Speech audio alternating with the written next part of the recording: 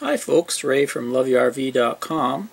I've decided to give you a complete overview of my boondocking system that I use in the RV for dry camping.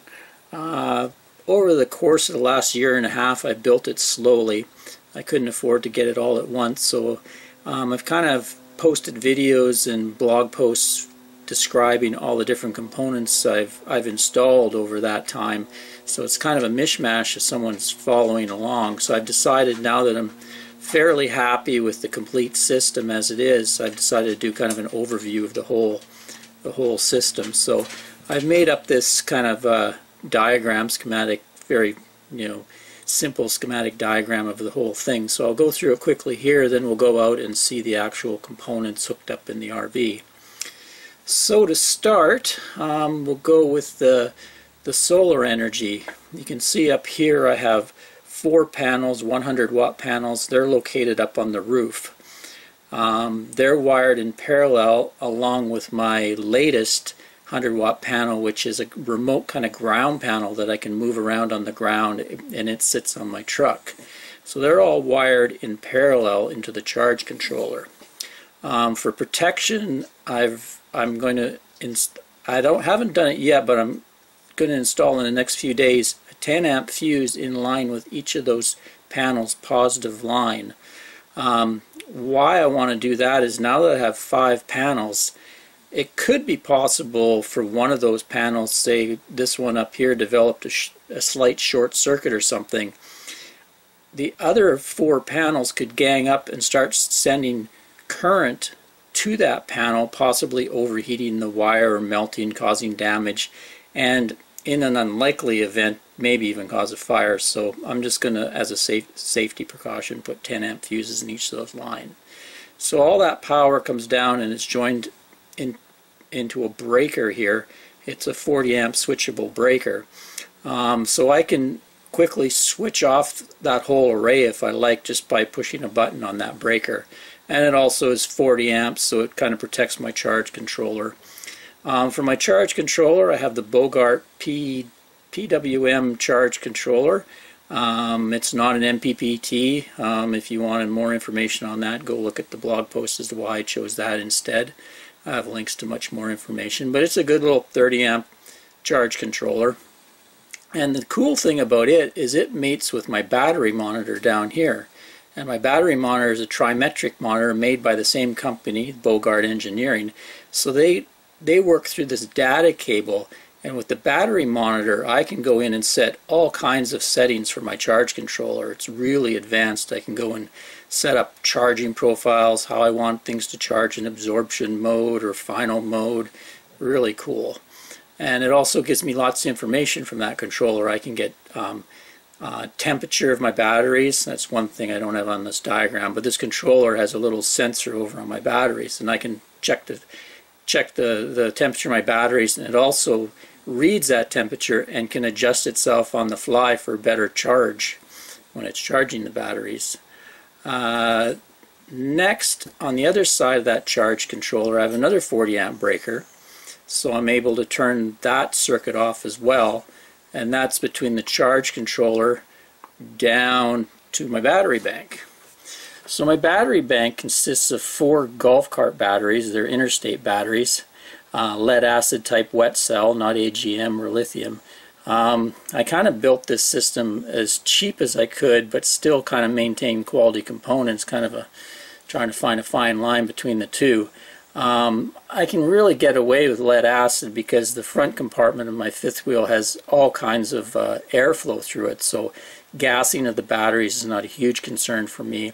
Also, I don't mind going in and maintaining it and checking the water levels and stuff like that, so I found it the best bang for the buck for me. You can see also here there's a 200 amp fuse.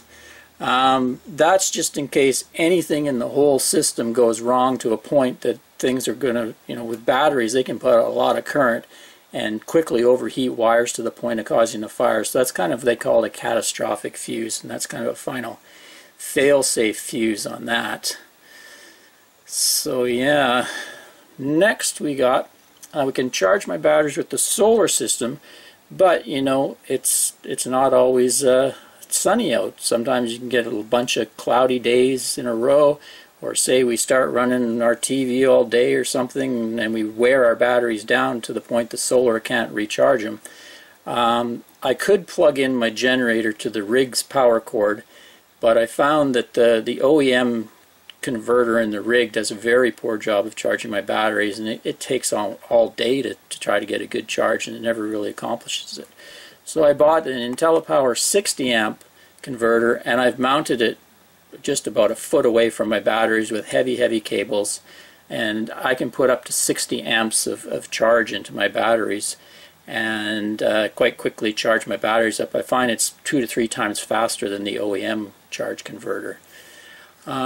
So now that I've got my batteries charged up, that supplies all the 12 volt loads to my RVs. So the power comes out, goes through this. I put in this switch here so that I have the ability to turn off those RV circuits if I want.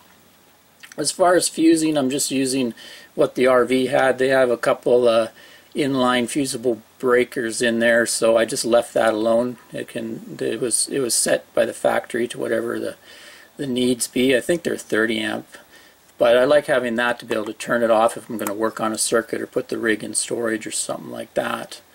So that supplies my 12 volt. Now when we're boondocking, we have some stuff that requires AC power, like your house outlets, and we wanted to run that. Most of our things we want to run are like computers and laptops and little chargers and camera batteries, and so we didn't really need a huge inverter, so I decided to go with a 1000 watt inverter.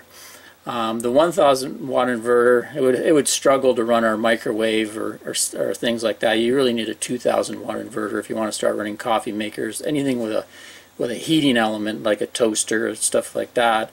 I didn't desire that. We can get by if I want to run stuff like that briefly. I can always fire up my generator to do that. So I went with a 100 watt inverter to save money, and on the output of it, it's actually all it goes to is 2 plugs in our RV. There's a plug in the living room near the TV in the entertainment center, and I have another dedicated plug in the bathroom area so I can run my shaver, or I like to use a water pick on my teeth, stuff like that. So we only need 2 outlets when we boondock. Some people may want to, set up their whole rig's outlets, and if you go to my inverter video, I explain why I didn't do that and what you can do to do that. And in line with that 1000 watt inverter is an 80 amp breaker, just in case something goes wrong there.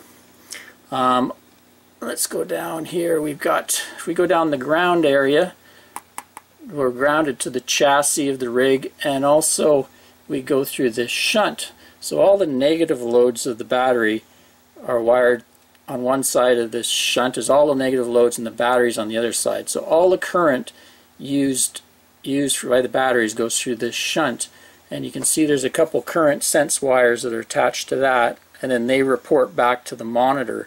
So the Trimetric monitor knows all the current going in and out of the batteries and can calculate how full the batteries are in percentage, and also report the voltage and things like that.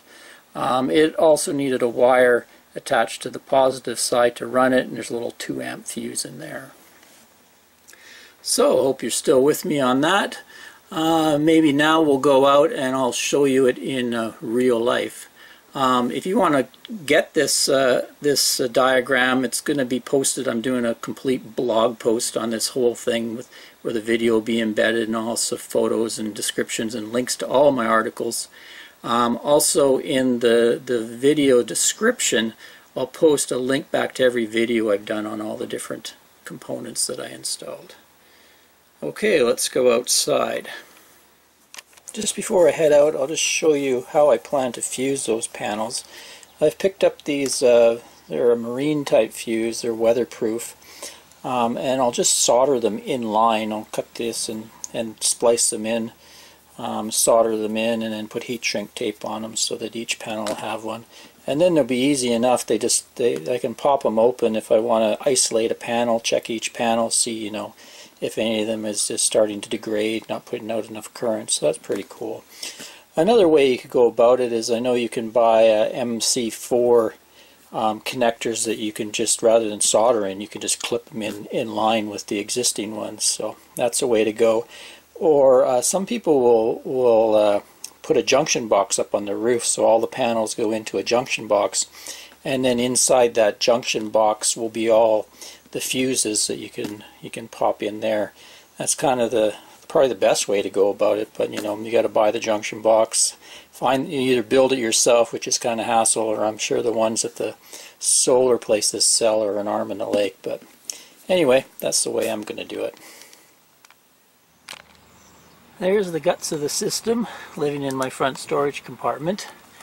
Now it looks pretty complex there, but if it's broken down into separate circuits, it's pretty easy to understand. So that's what I'll do. Let me just go through each component and its wiring, so you can kind of give you a simple view of it. Let's start with the batteries. I got this nice plastic battery box at a local marine shop. Paid about 80 bucks for it. And so it's mounted, it fit really perfectly in my front storage compartment. You can see there. And so I added these eye bolts down here on each side and bolted them to the bottom metal pan. And then with some straps, I can make sure it's securely held in place. It's got a nice kind of lid here. For ventilation, I used the existing factory ventilation that goes up and out the front. And then underneath, I drilled a hole in the bottom of this plastic box so that I have a nice chimney effect going on. I haven't had any problems with the batteries overheating or anything. They do have a temperature sensor, part of my solar controller, so I can look on my meter and see what the temperature of the batteries is, and it's really never more than ambient outside temperature. So just let me pop that lid and I'll show you the battery bank. There we are. So we got 4 6-volt interstate golf cart style batteries in there, and they fit perfectly in that box. And it really acts as one, just think of it as one large 12-volt battery, because they're wired in parallel in series. You can see this is the cables at series, each pair together, and then they're paralleled. There's the positive output there, and we got a nice little grommet. And we'll swing over here. There we are. There's the negative output there. So yeah, just think of it as one large 12-volt battery. And total capacity is 464 amp hours. Of course, you can only use around, maximum about 50% of that. So we're looking at a little over 210 amp hours of capacity before she needs to be recharged.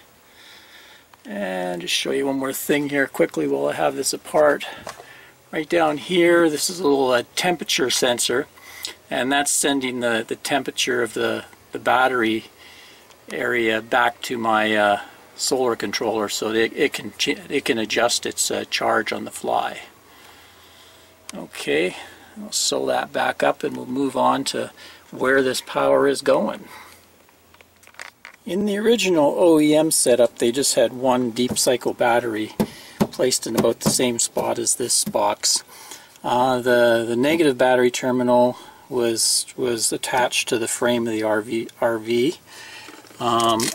Somewhere down here, you can see where that white wire is, and then the positive went over here.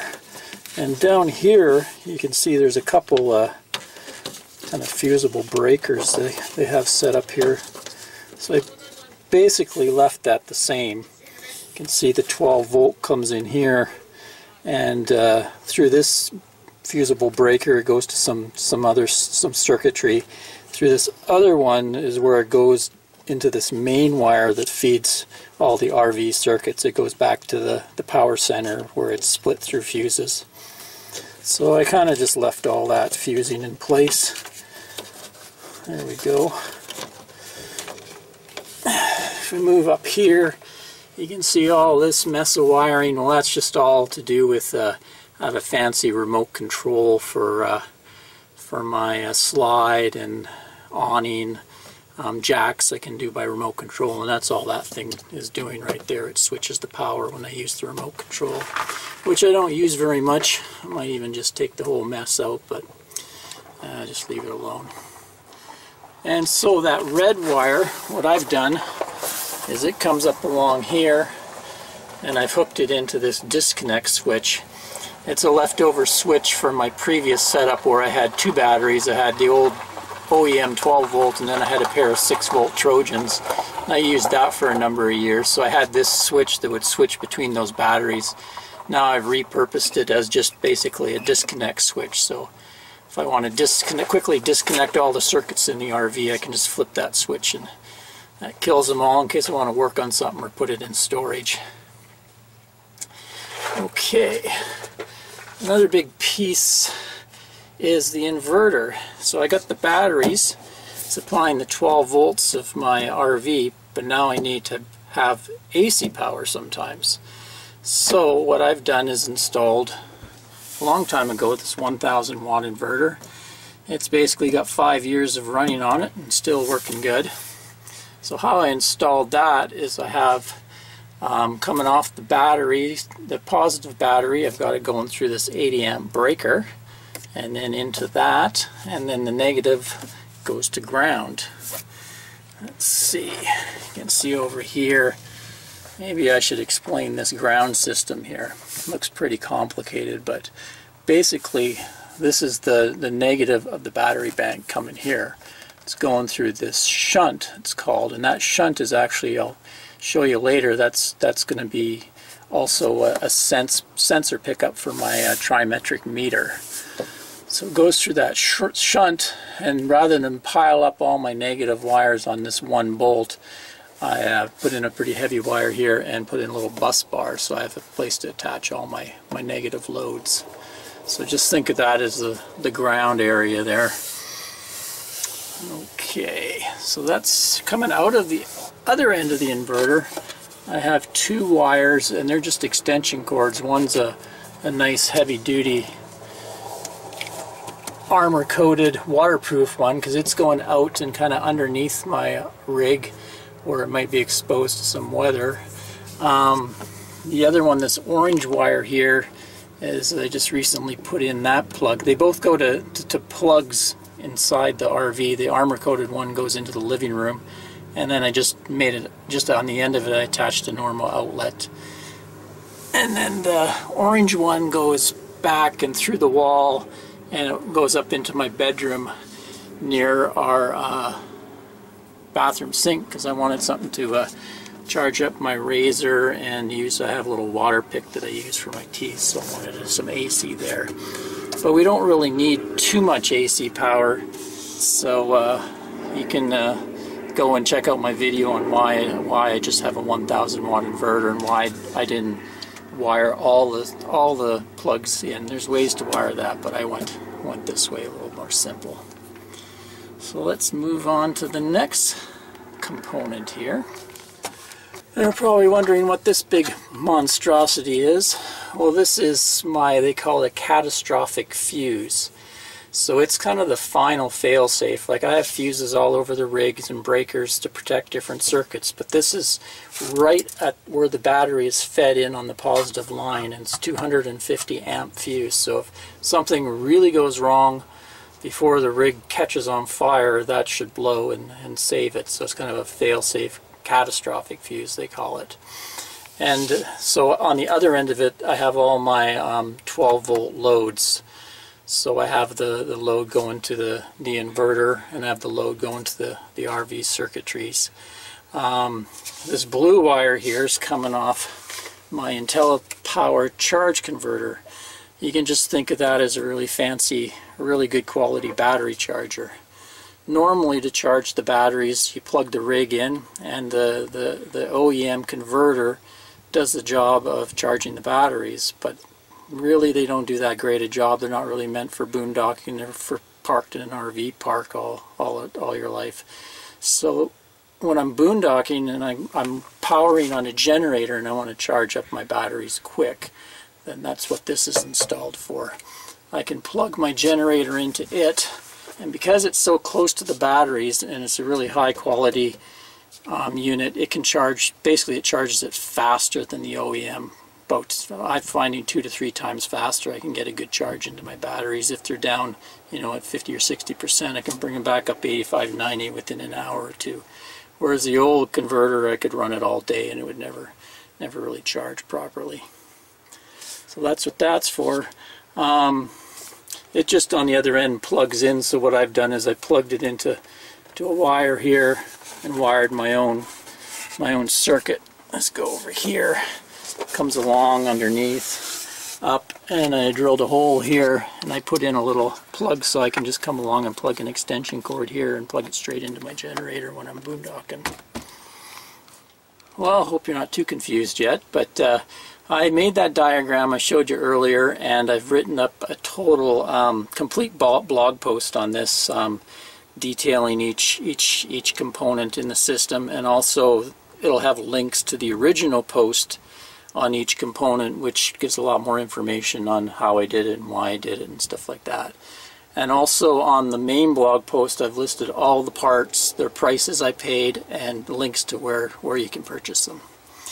So this mess up here is actually my solar charge controller. So that's my Bogart solar charge controller. It's a 30 amp PVM controller, not an MPPT controller. You can, you know, go look at that post and see why it chose that. Mostly it was to do with how cheap it was, about 120 bucks, but by marrying it with the Trimetric battery monitor, I was able to get in there. I can customize all my charging profiles and do a lot of cool things, and it gives all kinds of information. So it was kind of an inexpensive way to get a lot of functionality out of it. And on either side of it, on the output side, I've put in a 40 amp breaker, and on the input side I have a 40 amp breaker. So if I just flick these quickly, I can disable the, you know, split the circuits apart if I want to work on them. Plus they, you know, they give the safety, so that's kind of nice. You can see with that breaker there and that breaker there, and then my inverter breaker, and then the disconnect to the RV 12 volt circuits. So I can literally just with a few quick switches, I've got everything switched off and can able to work on it or do what I want. Okay, so on the input of that is all my solar panels coming in. This thick wire here is my new remote ground panel coming in there, and then it joins some of the wiring from the rooftop panels, and that goes into the negative. Those are the negative side, and then the positives go through that breaker as well. So let's go out now and show you the solar panels. Okay, up here on the roof.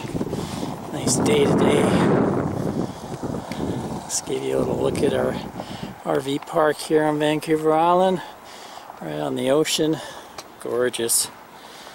Okay, there we go. Solar panels, 4 100 watt Renogy panels, all situated on the front of the RV. And then down there on the truck you can see my new 100 watt Lensun flexible panel. I made that little ground panel kit. So if you want to check out the blog post, I have links to all the install notes and details of when I installed them. The Renogys I installed in two different separate occasions. First was the 2-panel kit that started me off with solar. That was about 1.5 years ago. Then I added 2 more, and now I'm up to 500 watts, which I think is just going to be about what we want. Nice sweet spot for us. So we'll see this fall when we get boondocking down south again. Okay, let's just show you the monitor inside. Go Cubs. That's the outlet I have running from the inverter. That's one of them, and so it's close to our TV and Ann's computer and stuff, and we can put stuff on the counter there and charge them. Let's just go in the bedroom here, and I have another plug just beside the bathroom here. Use that to charge up our little dust buster. So that's another one in here we can use when we're off grid as well. Let's go in the bathrooms where I got my monitor mounted. Let's just see. So right now it's a little hazy out in the morning, and we're coming in. You can see that's the solar amperage coming out of the controller, showing on my Trimetric monitor. And I'll show you a few other settings I like on it. Right here, Celsius, 18 Celsius. That measures what the temperature of our battery bank is. That's also a good way to get ambient outside temperature, because it's sitting there in our front storage compartment out of the sun. And there's the voltage, total current we're putting into the batteries right now, and the percentage full. I'll let them run down a bit just for this test. And of course there's all kinds of other settings. You can go and actually can download the manuals for this from Bogart and have a look through all the settings. There's a ton of them. But yeah, that's a great little meter. Well, I hope that sorted out any confusion you might have had if you've kind of gone through some of my older videos and blog posts and seen the things hooked up a certain way and now they're totally different. That's kind of a total overview of my system now. So I've written up this blog post, and also in it you'll find links to all the articles I've written on each of the subjects and installs I've done. Okay, go down here. Also, that schematic diagram is in there. Let's see. Yeah, there we are. And also what I've done is I've listed all the components and what I paid for each. Now, most of this system I paid for out of pocket. You know, I do get some items given to me free when I do reviews, but the only component in this system was that Lensun flexible panel that was given to me recently. But everything else I purchased myself. There were a few other things. A good friend of mine gave me the cat fuse and did some wiring for me, but that's about it. So you can see the total cost there came out to around for the system was $27.66, and that's all parts. There was nothing paid for labor. So it's still a fairly hefty price, but nowadays a lot of people are spending, you know, $10,000–$15,000 on systems. You know, of course they're a little bit higher end than mine, but I think this is a good balance. Gets me a decent system. We only boondock around 4 months a year, so it's not like we're out there all the time. If that's the case, I'd probably invest a little more. But I think it came out to a pretty sweet little system. So there you go. If you check the blog there, you can get links to places I got it. A lot of it I got off Amazon and the Bogart and IntelliPower. A few other bits and pieces I got from I think it's Northern Arizona Wind and Power, and they were good people to deal with. They shipped it out right away, and I don't get any kickback from them. So there you go. Until next time, this is Ray from Love Your RV. Happy trails. Cheers.